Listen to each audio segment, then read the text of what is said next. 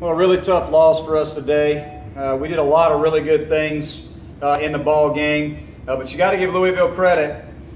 We did not walk a batter, didn't make an error, played good defensively, swung the bats well, especially the first half of the ball game. But the bottom line is they got the big inning there in the sixth to tie it up, and in the eighth inning, a couple home runs, really against two of their hottest hitters.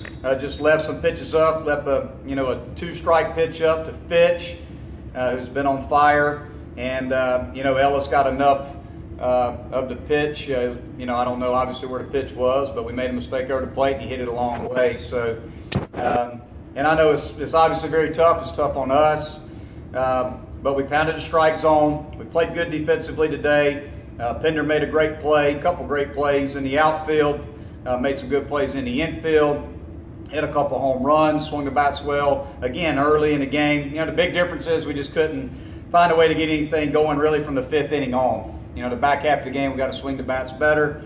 Had our chance there in the ninth inning, 6-4 ball game with the tying run up at the plate, and Green lines out to left field. Left fielder makes a really good play. If that ball falls, we got a chance there. But the bottom line is Louisville played really well the second half of the ball game and found a way to get it done. And we just gotta keep competing, keep fighting, and hopefully we can find a way tomorrow to get things going in the right direction.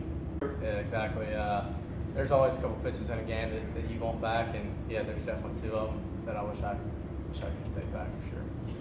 Chase, another long ball today. You said Nevada was just throwing you all fastballs. I'm guessing that's not what Louisville was doing today, but you seem to be seeing the ball really well. Yeah, I feel good at the plate. No, they're not throwing me all fastballs.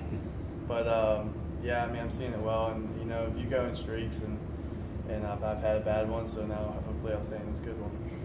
What can you say about the defense behind you today? Oh, they were phenomenal. They did great all day, and a lot of ground balls. So it's definitely fun to have them behind me.